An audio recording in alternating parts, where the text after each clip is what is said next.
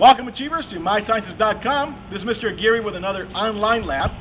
Today's lab is entitled Erupting Volcanoes. The California standard is 3E and 3F. 3E is the students will understand and know that there are two types of volcanoes. Hawaiian-style volcanoes, which have a voluminous eruption, and something like Mount Fuji, which is a violent eruption. 3F is that Hawaii is over a hot spot. There are 5 types of volcanic eruptions. There is the Plinian, named after Pliny the Younger, which observed the eruption of Mount Vesuvius in 79 AD. Also Pallenian, named after Mount Pelée in South America. Also Hawaiian type of eruptions. Volcanian eruptions, named after Volcano, a volcanic mountain in Italy. And volcano comes from the Greek word, with a Roman word, Vulcan, who was the Roman god of fire and metalworking. And also the last type of eruption, or last type of volcano, is the Sturcian, named after the island in Iceland.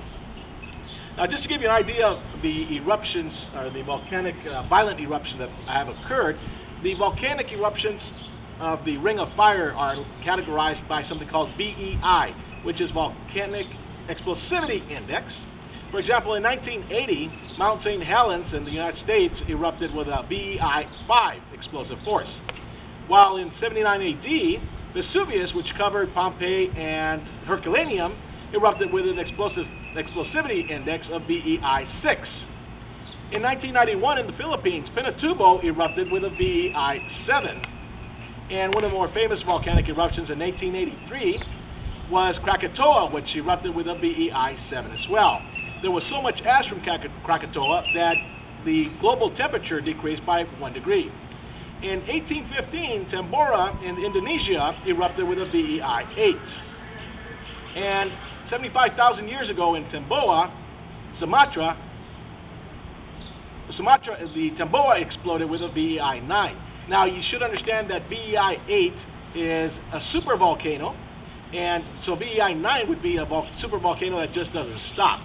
So let's go ahead and see what we, in a previous video, we showed you how to create these two volcanoes from paper mache. So the students went ahead and painted them. This is an example of Hawaii with its tropical rainforest on one side and its lava flows on the other. Underneath we have a Erlenmeyer flask, 250 milliliters, with baking soda. You can add a little bit of dishwashing liquid to make it a little more fluffy, or bubbly, thank you, and vinegar. So we're going to go ahead and try this.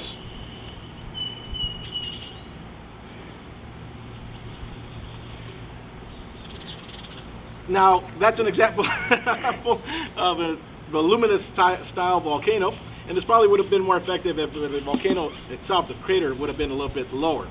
But I think you got to see a little bit of that.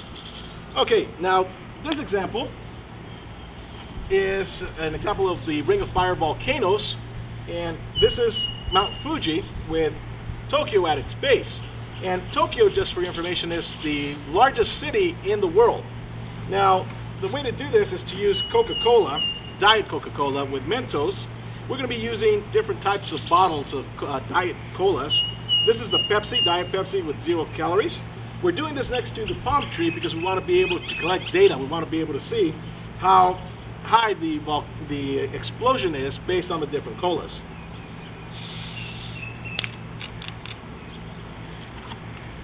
So again, when the students were making this this model, we went ahead and made sure that it had the same height, so that the proper height, so that we could put the volcano on top of the bottle.